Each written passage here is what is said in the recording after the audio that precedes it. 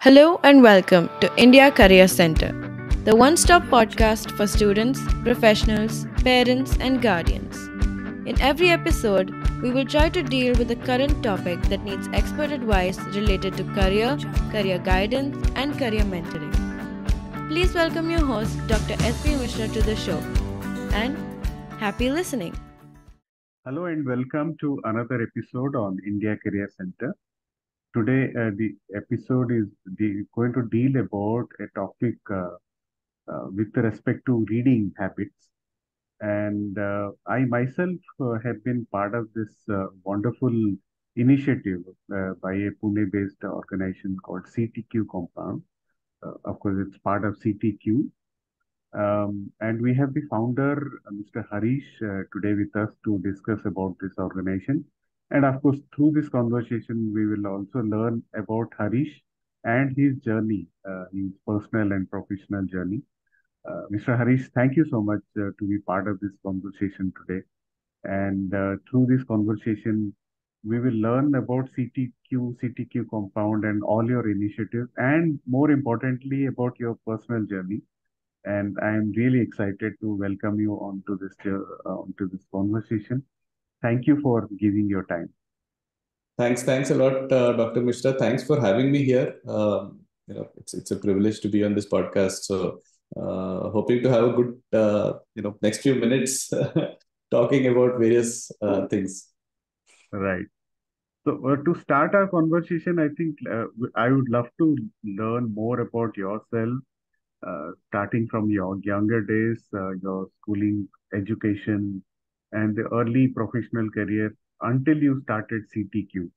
So take us through your journey to understand more. And of course, through this conversation, I hope a lot of youngsters who are watching us will resonate with your story and something wonderful will come up in their own lives as well.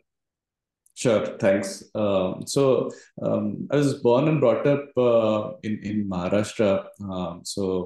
I did all my schooling from a place called Varangaon. It's near Bhusawal in the Jalgaon district in Maharashtra. It's a very small place. My father was working in the ordnance factories. So though I was born here in Pune, by the time I was old enough to join a school, my father got transferred there. And before me, they actually had a culture shock because they were in a city like Pune, and this was the 80s. So when they went there, there was no TV. Newspaper used to come the next day. And my father used to be, he was a big info war, right? So he used to listen to radio commentary all the time on BBC and all that. So he himself thought that he was, suddenly transported to some other world. So parents were very worried about, my education. My sister was in a convent, a reputed convent in Pune till grade 4. So they thought, yeah, she seems to have set her foundations right, but this boy, he's starting his, junior KG from this place. So they were worried. So they made sure that, I had a lot of reading content, and back in the 80s, that was the only source of knowledge that we all could think of, right? So there was never a dearth of books. My father would always, go on, go travel to cities like Pune or Bombay for office work and make sure that there would be a lot of books that would be there available at home. He himself had a huge collection of books that we had carried from Pune to Varangaon. So that was always there. So books was always a big part of my life. And I was in a Kendriya Vidyalaya. So, we used to have all these, they used to call them co-curricular activities. So every second week, I used to participate in some competition or the other: storytelling, elocution, speech, debate. So it was always about gathering more knowledge, and books was the primary source back then. Reading whatever you could lay your hands on.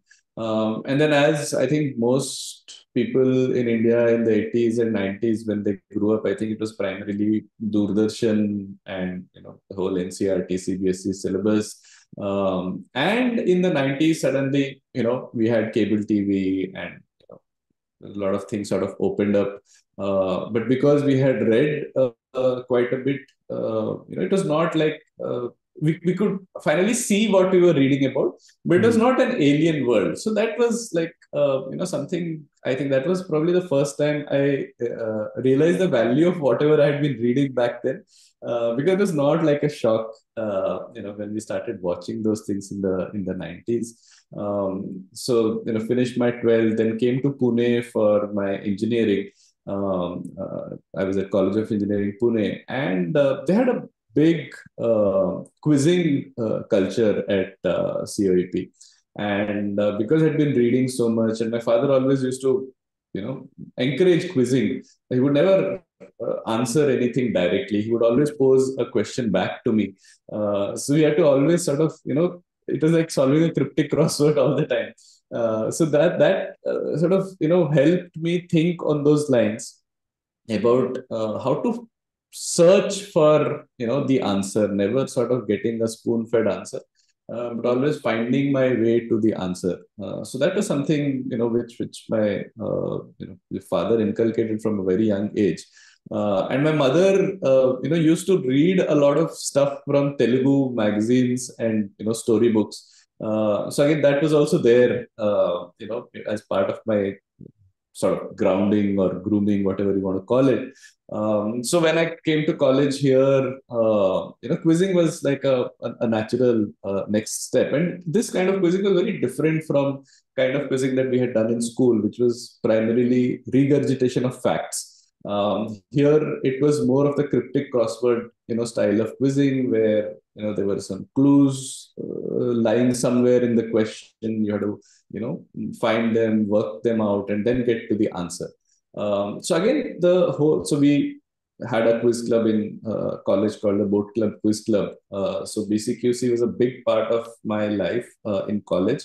And Ramanand, my co-founder at Choose To Thinq, was my batchmate at COEP, and he was, he is a great quizzer. So that's where we met. And again, because you're part of a quiz club, the currency that you deal with is how much you know. And again, back then it was about trying to capture as much knowledge as you can. We used to go and visit the British Council Library and every possible source of a book, a used book, new books.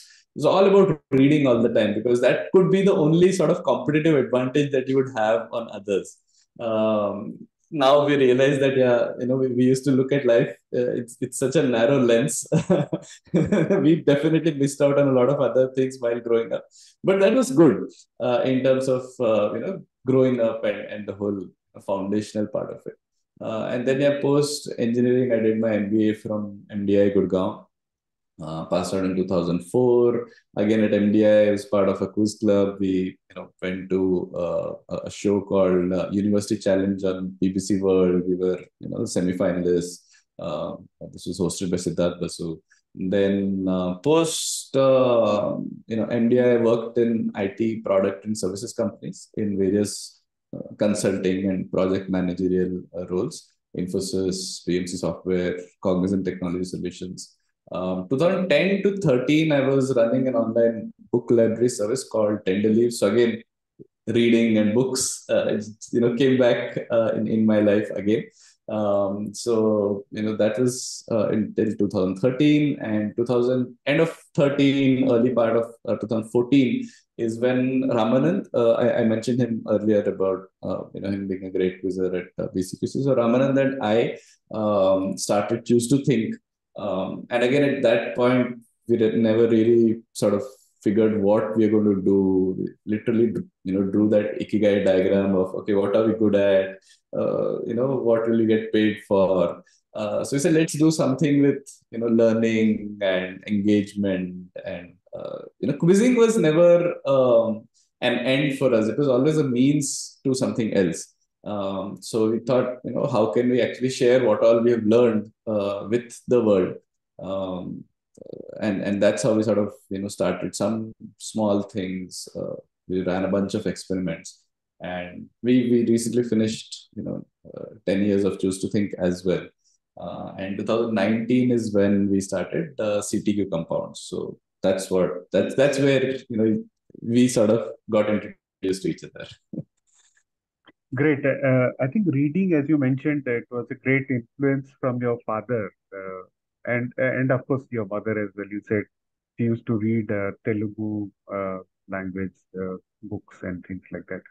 So reading as a habit, I think, is a great. I mean, any habit rather is the influence of your environment. I think today most of the young children are missing out on that, and to a large extent, I would say it is also the parents who are reason for it. I think at home, if the parents are not having books to read, rather they are clinging onto a mobile screen or whatnot, then how can we expect young children to pick up reading as a habit? So, what do you think about it? Yeah, I think that's true to a large extent. It is, whatever you expect people to behave, you have to first start modeling that behavior yourself. And while that is true, you also need to figure out where does the interest lie of individuals. You can't really force somebody to read something, because then it gets very boring, and it's like a punishment. You don't want people to read as if they've been punished. In my case as well, I told you about how we moved to this place where we used to get the paper the next day and all of that, right? So I apparently would never speak or be comfortable with English. And my parents were very worried because my sister was in a convent, and she used to speak excellent English, and I would just refuse to speak in English apparently. So somehow they figured out that my interest lies in sports. Okay. So they just got me a subscription of the Sports Star. Initially, I used to just flip the pages, look at the photos, but slowly I got interested, and I developed a habit of reading to the point that my father used to who used to love reading, being the first to read the newspaper, would get irritated because I would then go and start reading the paper before him. So, in fact, this whole trick of how they got me to start reading something in English by getting me something of interest has actually been cited in a PhD thesis by one of my English teachers. Who written whose doctorate was about how to get children interested in reading. So I always actually I recommend the same thing to people, that you have to find what is of interest to people, because if you just say that no, the reading is very important and you have to read, people will, especially children, will feel that they're being punished for it. So that is not what you want. You will have to and expose them to subjects that they are interested in, and that is where the role of a library comes in. Because what happens today with with what we see on, say, OTT channels, or when we buy books, it's a very narrow set of topics that you are being exposed to. It's what you've always known is what you get more and more of, right? Whereas when you used to go to a library, when we were children, we used to go to a library. We used to just roam around in the library, and we would pick up a random book, an author that we've never heard of, a title that we've never seen. We would look at the back pages. We would flip through the index and say, "Oh, this sounds interesting. Let me take it." Majority of the times, that choice would bomb. The book would be very boring. But you would have got exposed to something. I always tell my kids that the most that I learned about the game of golf was from a Nancy Drew book about mystery, right? So that was my first exposure to the sport of golf. So that's how it is. You start reading something, and one thing leads to the other. But that sort of serendipity was engineered in a place like a library. Whereas now, if you subscribe to a newspaper or a magazine, or if you subscribe to something online also, you will get only those kind of topics. You have already chosen that these are the things that I'm interested in. So there's a very low chance of anything new coming into your feed. Uh, and that's what I think kids are also struggling with these days, because they just don't have that unless somebody is naturally very deeply passionate about a topic, then they go deep into that. And for that today, there's no limit to how deep you can get because of internet. But if you have not found that interest, then it becomes very difficult to sort of expose children or even adults for that matter, because you just restricted to your area of work. You're just reading more and more of what your friends are sharing on WhatsApp or Twitter or whatever. So then that's what leads to this whole concept of an echo chamber, and so you're just going deeper and deeper into that same world.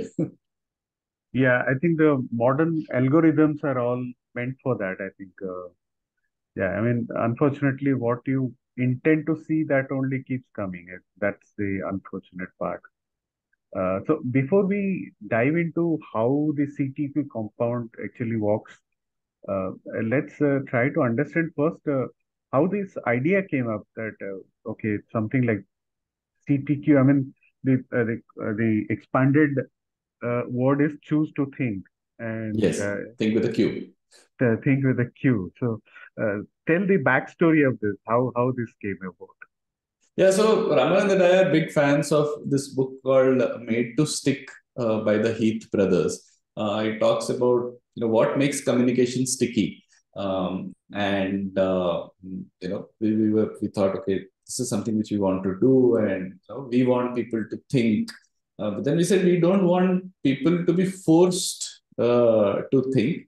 We want it to be voluntary, and questions are a big part of it. So just may had a play of words, and we said, okay, let's call it Choose to Think. And one of our customers started calling us CTQ. So we said, yeah, sounds nice, so let's just stick to CTQ instead of CTT or something else. So that's how it became CTQ. And we've done a bunch of things at Choose to Think. Today what we do is we help companies and teams and individuals stay continuously future relevant. So what that means is, for companies, it is about the culture that they want to develop, and they want to build the values that they feel are very important for their culture and for their company to stay relevant.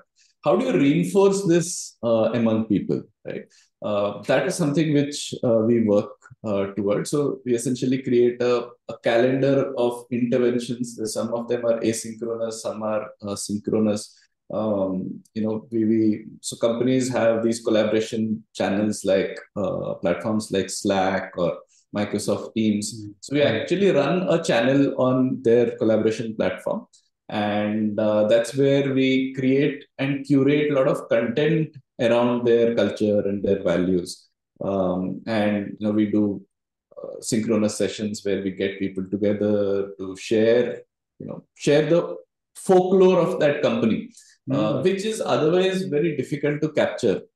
So like the conversation that we are having, we will have some external expert come in, and we will talk about, say, how should people think about AI? How should they use Chat GPT in whatever they are doing? Or we'll get somebody from the army and talk about leadership, and what were the principles of how they trained. These are things that kind of things that we do as part of Choose to Think. We also help leaders sort of come up with new playbooks for leadership, especially in this new world of remote work, and working with younger generation, working with people who have very low attention spans, who are not really committed to working for a company for for decades or years. People are thinking of quarters these days. So how do you deal with this kind of workforce? So then leaders also have to rewrite their entire leadership playbook that they have learned, especially people who are maybe in my age group, 35, 40 plus. who have grown up in a very different world, and now the kind of teams they are leading, the people are very different. So how do they handle these kind of things? So these are the kind of things that we do at Choose To Think. And before this, we used to do a bunch of experiments, product services. We were one of the first people to work with HBR outside of Harvard. When HBR launched a new product in India called as HBR Ascend, they were looking at some interesting content around their articles that were repurposed for this product. So we worked with HBR to create these caselets around those articles. So we used to do a lot of this kind of interesting things around learning, content, knowledge, and we used to have a lot of subscriptions. We used to have a Blinkist subscription. We used to subscribe to HBR as a company. And what we realized was everyone in the team back then, most of them, and we used to also do a lot of quizzing work. So people were generally, quite well read. They all had their own niche interests and all that. But we as a group were not, putting these subscriptions to good use is what we felt. And we also had, taken up some courses on habit building. So we said, okay, let's just try something. Let's see if we can all read together. And we read these kind of things which are not just of our interest, but they are required for our work, right? So we, once, I think this was early 2019, end of 2018 is when, Ramanan proposed this idea that I want to, run this thing within the company where I will post a link every day and we all have to read. And, there's this whole micro habit routine that Professor BJ Fogg talks about. So we said, let's follow that, where there'll be a trigger, there'll be a routine, and we all have to, sort of give ourselves a reward as well. So we said, okay, let's do it. And it was optional. So, everyone in the team joined and we started reading. And these were articles, somebody in the team was interested in food. So he picked up a book summary of something which was based on salt. I had no interest in it, but because I was part of that, I read that, and suddenly I knew more about salt than I could ever imagine. So a lot of such things were done, and what we realized was we were able to sort of build a habit, build a routine. We were all doing it together as a group. We were really having fun. So we started posting about it on social media, on Twitter, saying, "Oh, today we read this, today we read that," and people seemed curious. They said, "Oh, this sounds interesting. Can we be a part of this?" We said, "No, we can't sort of share this, subscription with anyone else because it's a company subscription, and we're still not sure what we are doing. So please hang on." So around April is when we thought, okay, I think we have an idea of how to build this habit and doing it as a group. So let's just propose something and see how many people actually sign up. So we said we will curate articles from all over the internet, and we want to give you some interesting content to read. And a lot of people said, "Oh, the kind of things that you come across is not something which we generally come across, because you guys are so well read and you're going down a lot of these rabbit holes. So can you share all that content with us?" They said, "Okay, that's what people are interested in." So we said, "Okay, we will do this habit building thing." Habit building was big for us. So we said, "Okay, let's do it this way." And we put up a blog post, and we thought if not more than 10 people sign up, we will just close this. And lo and behold, we had 24 signups before we realized. So I said, okay, this seems to be something of interest to people. So we said, because we're trying to compound knowledge and all of that, and Benjamin Graham talks about compounding knowledge. So we said, okay, let's call the CTQ Compounds. And let's go to the periodic table to come up with group names. So the first three cohorts were called hydrogen, helium, lithium, and it was all about habit building back then, 2019. So people would sign up, they would be part of a cohort, they would read one article every day. So what we were doing essentially was that everyone understands the value of reading, right? Yeah. That's not a problem, or that's not a question for anyone. Everyone knows that, yeah, this is something which is good. It's like going to the gym. Nobody will say, no, I should not go to the gym, right? Everyone will say, yes, if I have to be healthy, I have to do my exercises.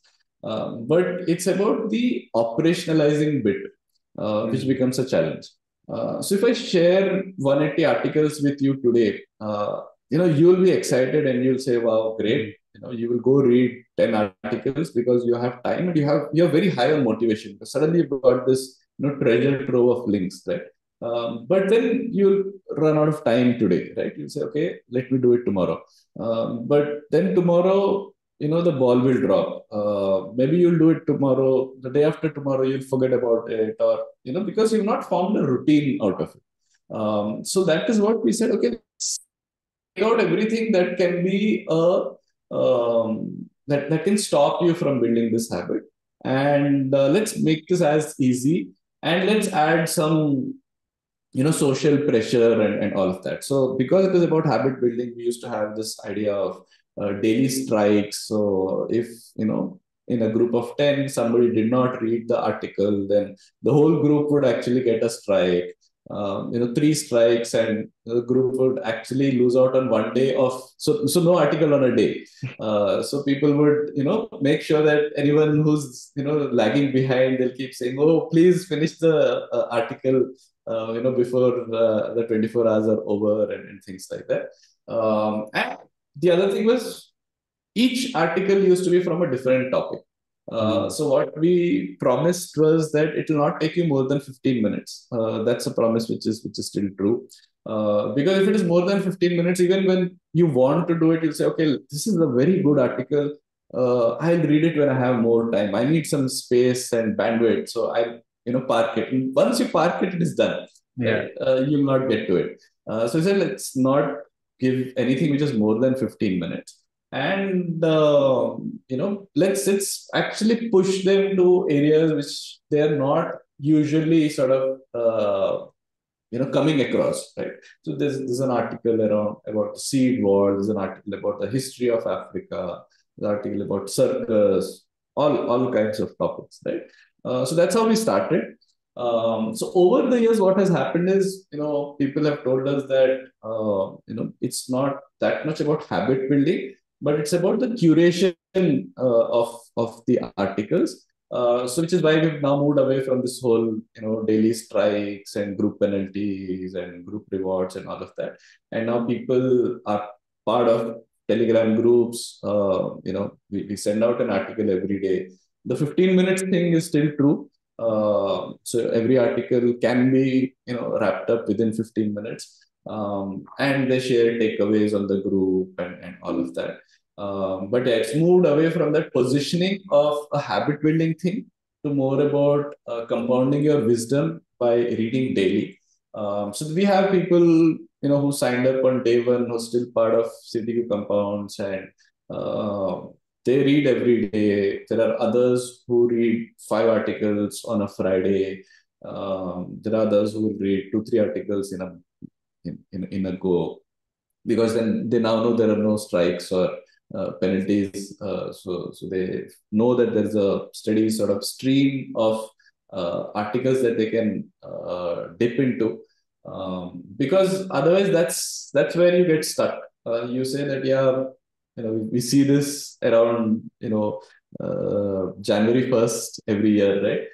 It's one of the most common New Year resolutions. Oh, this year I'm going to read a lot. So first few days you'll read, and then it suddenly tapers off because you feel, oh, I need to go and search for an article. If there's an article, I would read. Or the other notion that we've seen is that a lot of times people think of reading as reading books only, right? Mm. So if you think about what reading is doing for you, right? It is about expanding your worldview and becoming wiser. If you look at that, then book is one of the channels of reading. There are so many great articles. There's so many newsletters that you can subscribe to. In fact, there are podcasts also that you can listen to. These are all different ways of knowing more, learning more, and expanding your worldview. So if you think of all of this as part of your information diet, right? Then you don't have to be bogged down by saying that, oh, I have read only 4 books this year, right? That is, I think you're being too unkind to yourself if you say I've not read enough books. If you've read all these, if you've done all these other things, then you are still, doing Yeah. well. So that's where people sometimes get stuck. So I said, okay, please disabuse yourself of that notion. Reading can be in various ways as long as you are doing it deliberately. As long as you're not reading something which is just about the current news cycle, because all those things, like how you were saying earlier, right? It's like it's controlled by algorithms. So they just want to get you agitated. They're not going to help you in the long run. So we stay away from the current news cycles. Whatever we curate and send is usually not usually. It's always time independent in that sense. It's timeless, right? You can pick up an article which is written in maybe 2003. Most of it will still be relevant, and you can read that. You get to know you more about the world you are living in. Sometimes it's also about the how good the article is written, which also becomes a reason why we pick that article. And yeah, because you're staying away from news cycles, generally more sane in life. Yes. And I mean, since you have now gone through 5 years of CTQ Compound, so from 24 subscriptions from day one, how things have been looking up now, what has been the story in terms of the growth of subscription? And as you said, I think you have moved from positioning it as a habit builder to more creating opportunity for people to expand their horizon. I think that's how Right, you position it now. So in terms right, of subscription, how you have been able to, because in the last 5 years, I mean, you as a brand, CTQ as a brand, must be facing much higher competition from the other social media channels. So the competition is much tougher today. So with that, how you're able to bring people to such a sane habit? yeah. It's a very interesting question actually. So one sort of anecdote that I always talk about when I talk about CTQ compounds is the 5 years we also went through the global pandemic, right? So there were people in 2020 and 21 who used to write to me that CTQ Compounds was the space which brought some sanity in my life when I was, sitting in the hospital, waiting when my loved ones were in the, ICU, and I was waiting outside. These 15 minutes would actually take me out of that world. And that's when it suddenly struck us that, okay, this is the kind of role that we are playing in our, in the lives of our subscribers, that it is bringing some sanity in their world, right? Because they're getting a chance to get away from the troubles that they were going through, and it was big at that point, right?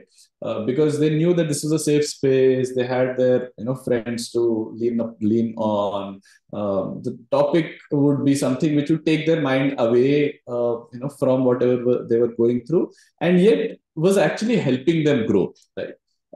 So that is something which always I remind myself and the team whenever we talk about city compounds, that see, this is what we are doing. Don't just think of it as about curating content, but this is what is happening in our subscribers' worlds.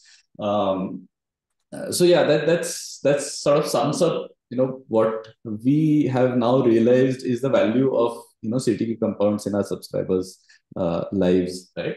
Somebody had once asked me this question that, oh, my friend is asking me that, he can subscribe to Netflix for some whatever 400, 500 rupees, and you are charging 10K for 6 months. How is this a valid, choice even? So I said, see, Netflix, they consider sleep to be their, like competitor, right? And we actually want you to stop within 15 minutes of reading because we really care about you and not ourselves. I'm not trying to sort of compare myself with Netflix as a brand or a company or our purposes or whatever.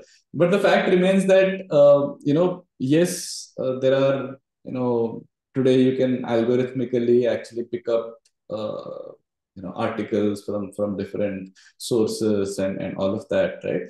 What's going to happen with the algorithms because there'll be the sameness of articles and all of that.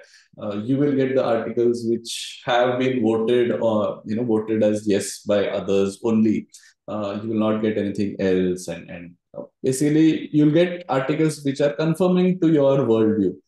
So you will not learn anything new. You will not expand your worldview, which is why we feel that the curation by hand, or rather human curation that happens in our case, still is an important role, and because we don't have any allegiances to worry about, right? We are not worried that, oh, we have to actually have an article from a publication, because we are looking for good content, good articles. It can be on a mainstream media's website, or it could be your personal blog. It could be a journalist's personal blog. It could be anything, right? Which is what our allegiance is to. So that means that what you will get is truly a diverse sort of worldview that we can realistically offer. Will there be limitations? Yes, there will always be limitations because there will be maybe 10,000 other good sources which we don't know of. If somebody points that out to us, we read, and if this is a great article, we add it to our list, and we were sharing it with our subscribers. But yes, there are other sources which we are not even aware of, right? So those will never be part of our subscribers' feeds. But as soon as we come to know of it, we will, if it is a good article, if it is adding to your worldview, whether it confirms to our individual opinions or not, it will be part of part of the curated list, right? So that is very difficult for anyone else to promise, because they will have someone to cater to, right? It'll either be a sponsor, it'll either be or somebody who's paying for it. So yeah, that then becomes a challenge for others. So that impartiality or objectivity is, I think, too strong a word, but being able to offer the diverse selection, I think, is a strength that we have. And at the end of the day, we are humans, so we will make mistakes. So you're also going to be kind to us. But if it was if it was an algorithm, I don't think you will be that kind to them, that kind to that algorithm. So how do you choose this? I mean, what is the process you follow? You said you curate using your team, so obviously they use their own intellect. But then is there a broad plan that okay, if somebody is enrolled for a 6 month period, then we will follow this sequence. If somebody has gone in for a 1 year subscription, this is going to be sequence. Is there something like a plan, or it is something which keeps iterating and improving by itself?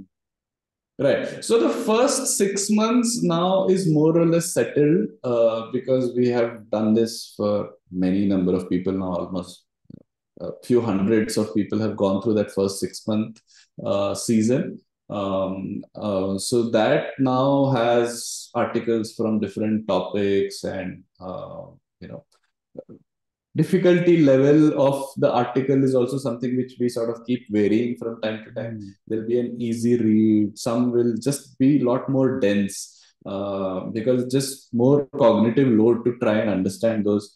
So you cannot send that kind of an article every day, because then people will feel, oh, this is like, this takes a lot of time and effort, so I can't do this every day. But maybe once a week you are okay. It's, again, think of it, if you look at the equivalent in a gym, you can't keep trying to max out your repetitions of the dumbbell every day. Yeah. Right. One day you will want to really push yourself, but the others you want something medium. Sometimes you want it very light also. So it has to be a mix. So that for the first 6 months, it is more or less sort of sorted and tried and tested now. So anyone who joins now goes through the same sort of content, because season one is same, and then they join different seasons once they decide to continue to renew their subscription. So, like I said, we have people who have been with us for the last 5 years now. So we keep curating content for them, and some of them, they keep giving us feedback. Oh, these are good articles. This is okay, not so great. Sometimes some articles just become, either they go beyond, behind a paywall, or sometimes they just bring down that article. So some of those things then we need to keep replacing from time to time. But the primary sort of model of curation is to make sure that we are trying to cut across different themes, and keep coming up with new sources of content as well.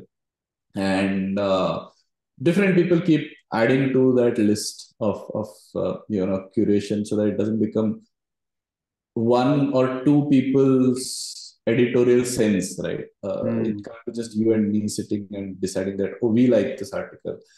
It has to be slightly larger, but again, not like a completely crowdsourced thing as well. So there's a sweet spot that we are aiming for. Mm. Okay. So just thinking loud, I mean, though I had not planned to ask this, but while discussing, what comes to my mind is that while um, slightly older folks probably will still like to read a article every day, but the younger ones, I mean, those who are on their Instagram and just enjoying the 10-second videos or reels or whatever, for them to hook onto the system, would you like to think that if you make somebody to read the articles instead of just sending across the article, a audio version of this article will, do you think at some point of time CTQ Compound will do in basically to target the younger audience? I mean, this is something which I'm sure you might have thought about earlier as well, I guess. What do you think about Right. So we've actually done a couple of variants of these where we've curated podcasts. There's a website called as Curio, Curio, which does audio versions of articles. So we have done a compound with Curio, where all the articles that they have converted to audio, that was like the pool from which we selected some articles and ran this. Again, this was in conjunction with them. A lot of our reading subscribers took the Curio subscription as well, because that was something which they wanted to add.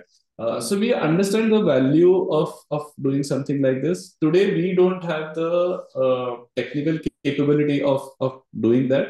But I think with ChatGPT and all the LLM models, converting text to audio should not be that much of a problem. Again, is that a possibility? Definitely yes. Would we be interested in doing that? Probably. Are we having any concrete plans? No. So somebody comes to us and says, okay, I'm going to work on this, and can we combine forces? We'll probably be open to consider something like that. Happy to work with some intern who wants to do this as a side project or something like that. Having said that, we we have other variants of our compounds as well, right? So we have things like future stack, we have things like digital trends for people who are slightly older, who have not, say, been born and brought up in a digital native world like the Instagram reels and all. For them to sort of just understand what is happening with blockchain and things like that, right? So we have compounds like these where it's a mix of reading as well as sometimes there is a podcast, sometimes there could even be a video. So if the idea is that, yeah, I want to understand future trends, so not everything has to be a written article which has to be read. Sometimes there'll be a video that we will share. Sometimes there'll be a podcast that we will ask people to listen to. Because that then sort of also frees us up in terms of giving more kinds of media. Daily reader right now is about reading articles. But yeah, again, there's no reason why we would want to close ourselves to having that as, I mean, when I say that the audio version of some articles, that's not something which we are close to. We'll be happy to consider that. Yeah, because I think most of the international magazines, I mean, whether it is Economist or the others, Right, I think they also have a PDF version as well as the audio version. I think you can right, actually right. have one and also listen to that.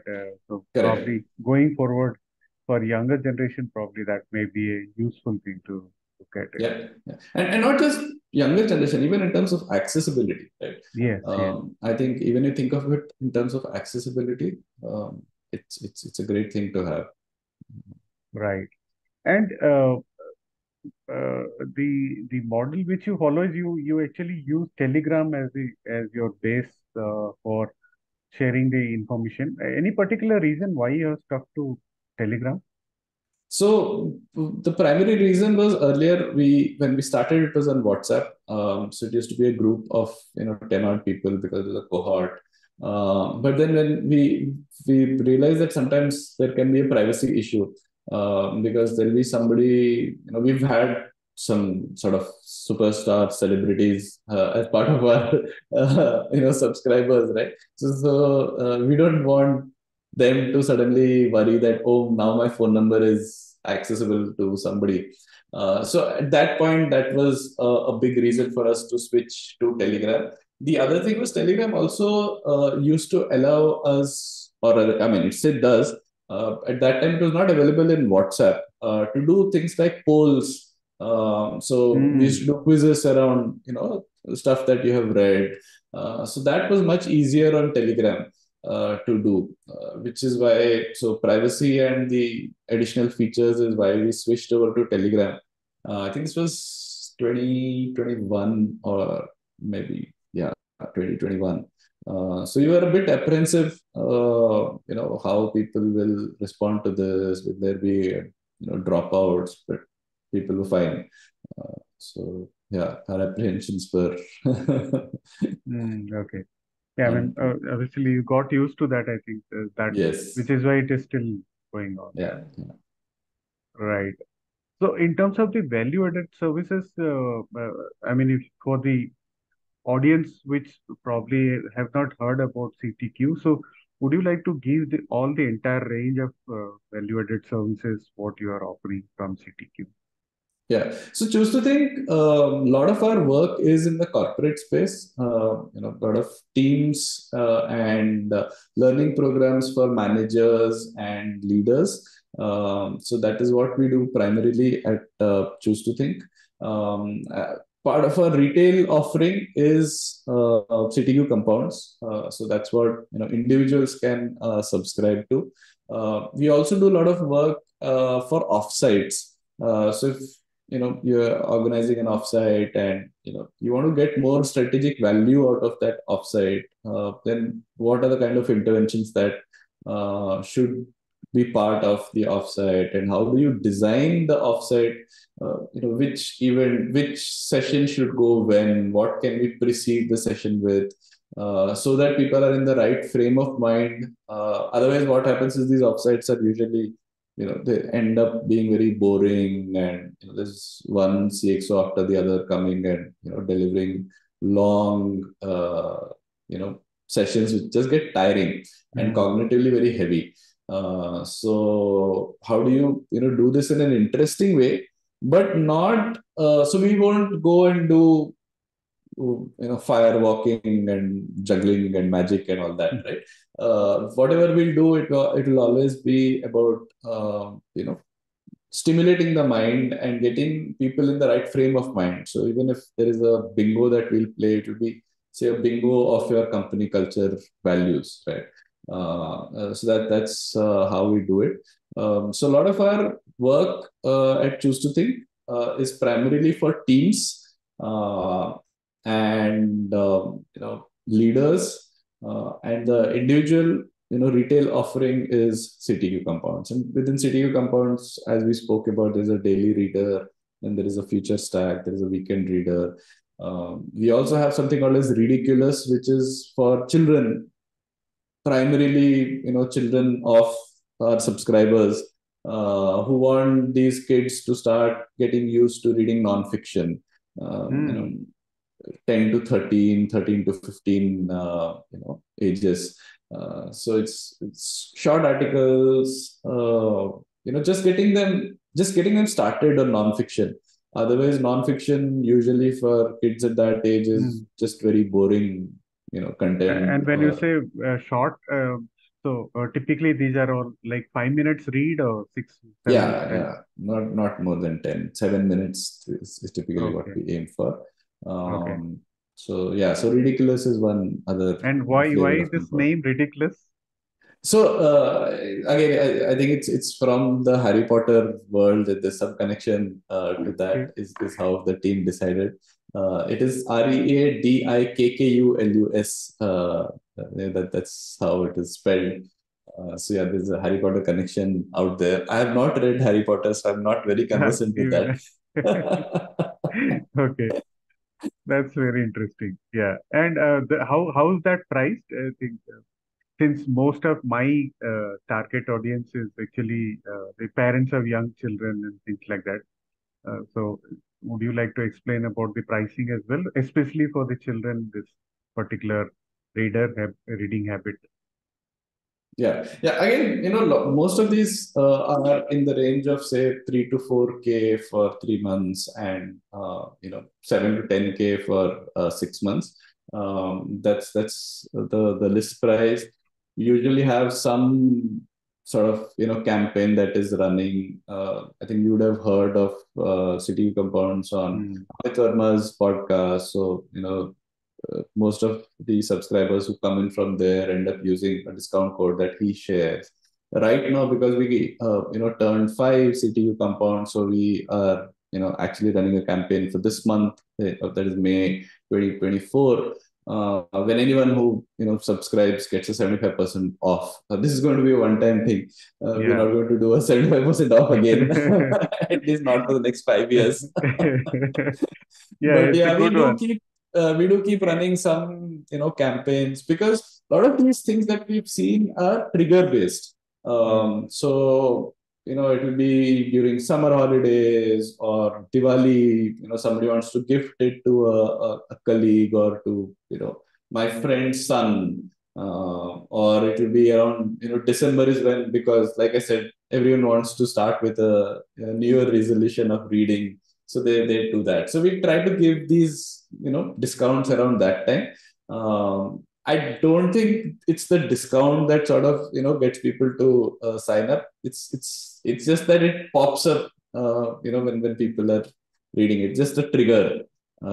So you need to be doing this around that time, and then people will sign up. That's what we've seen. So yeah, this is more of May is not really otherwise a time when we give out discount, but May 5th is when we turned 5, which is why we have the 75% discount going on, which you can actually share with all the Sure, listeners of this sure. podcast I'll put also. it on this show notes as well.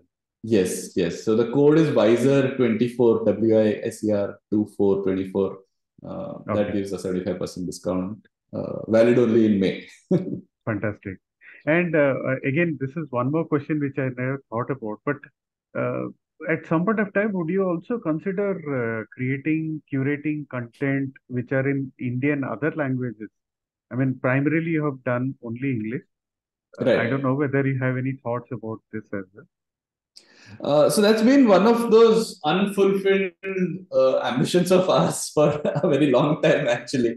Uh, I think it's primarily a function of our own incapability of not being able to curate content from other languages. We always wanted to do some quizzing work also in other languages. We've done some in Hindi and Marathi where we got somebody to translate our quizzes. But back then we were not very, very confident of actually pulling this off in other languages. Same thing with, these articles also. We will need somebody, to sort of be that subject matter expert. Whether those articles are, written well, are they factually correct, and how are those, because we will not have a view on something else Hmm. in some Hmm. other language. I think that's a shame. We take complete sort of blame for that, and should not be like that. We should have something like this for regional languages, for all languages actually. One of the things that we had run some time back used to be called Iconic India, Hmm. which was about you know teaching kids about the iconic aspects of India, or various things, roads and architecture and foods and all of that. Somehow we put a lot of effort and created some great content. We created a course out of it and all of that. Somehow never resonated with the target audience that we were looking at. Sort of shelved that. But it's a passion project that we do feel that it should see the light of the day sometime. So yeah, again, regional languages, yes, we know there is great content out there. Uh, we wish someone does it, if not us, or Hmm. someone combines with us to actually pull that off. Okay, great. So, Harish, before we leave, what would be your future plans? I mean, how do you see CTQ and CTQ compound, let's say 5 year or 10 year down the line? What's new?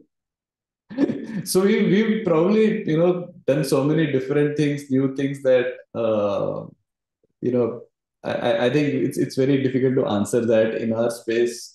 Things are changing all the time. Some principles will remain the same, about focusing on things which make sure you know help you stay relevant. But what will be the nature of it, and what will be the delivery mechanism, all those things I think will change. So we don't have 5-10 year plans at Choose To Think, given the space that we are working in. So it's very difficult to answer that question. We keep doing some internal exercises, like pre-mortem. So we actually did an exercise around what will kill Choose To Think. So we know what will make sure Choose To Think does not survive. But what are the things that we will do? There's no definite answer to that. This will be the space that we will be in. It will be about curation. It will be about learning. It will be doing things in a very timeless manner. It will be both about learning classic stuff, as well as staying in touch with what is changing. It has to be a combination of both, because we can't keep running after the shiny new thing all the time, because there are timeless principles also that you need to be aware of. We don't know how learning will change in companies. Is it going to become more and more personalized, which is sort of focused on what you are trying to do? We don't know. We are always looking at what's changing, and we try to sort of build that into what we are doing. Um, so yeah, we will hope to do that. Okay, great. And another question which I never thought of asking, but then it's prompting, your answers are prompting. So we have, I don't know, lakhs of schools across India, and I don't know, maybe 60, 70,000 colleges, universities across India.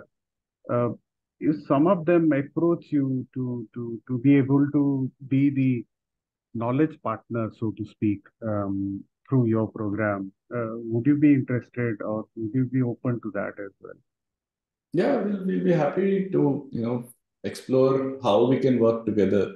We've done some work with schools and colleges in the past, so sort of understand, what are they looking for, and we'll be more than happy to explore any way in which we can, do something which is going to benefit students and younger people. Always up for it. Great. Okay. So thank you, Harish. I think it was fantastic talking to you and understanding more about you as well as CTQ Compound. And though I had a very small stint of relationship with CTQ through the daily reader program, it was fantastic. And I personally feel that daily reading, I mean, this is something which I feel, and I do that myself as well, does help expand your horizon. And the more variety you do, the more better it is because you learn to acknowledge and accept different worldviews rather than sticking to your own. So, so any final words from your end before we close? I think you've summed it up very nicely, Dr. Mishra.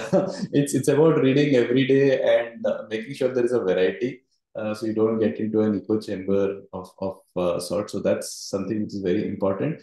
All I would say is, while yes, reading every day is very important, don't be too unkind to yourself. Give yourself, some break. What we would rather is that you read for say 300 plus days in the year, instead of pushing yourself for 60 days and burning yourself out. So everyone is running a marathon. Don't think of this as a sprint. So there are great advantages of doing small thing, but doing it repeatedly, doing every day. So if you can find 10, 15 minutes of reading, just do it. And yeah, consider all kinds of sources as valid, sources of adding to your worldview. So don't feel too bad that we've not read 52 books in the year, and don't worry about those streaks that people put up on Instagrams and Facebooks of the world. So yeah, just do it regularly and keep learning, keep learning. I think that's the only message that I would give. Fantastic. Thank you, Harish, for being on our show. And I'm sure some of my audience will get inspired by this conversation and take up your CTQ compound, one of the services. Thank you so much. And I'll share definitely the discount details, what you mentioned. And hope to catch up with you soon again with another topic. Thank you so much. Sure. Thanks a lot, Dr. Mishra. It was a pleasure and a privilege. Hope you enjoyed this episode. We sincerely wish you could take something from our conversation today and be able to apply it to your life in a positive way. We value your feedback. This can help us improve our future episodes. So share your thoughts to serve you better. If you want us to focus on a topic which you think is of importance, let us know. We will share our expertise in future episodes. So, see you soon with a new topic and help you in your career journey.